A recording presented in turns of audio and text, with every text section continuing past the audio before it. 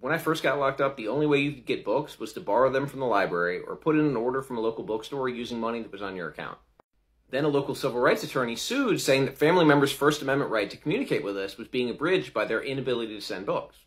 So the compromise was that family and friends could order books from any legitimate vendor, so Amazon or Barnes & Noble or whoever, and the books could be delivered directly from them to the prisoner.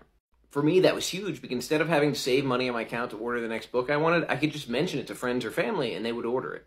So every Christmas, I would put out a Christmas wish list, and I would get this collection of books that would kind of see me through the first couple months of the year.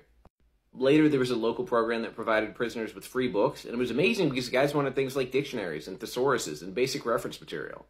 Reading was definitely a huge part of my existence for those 19 years.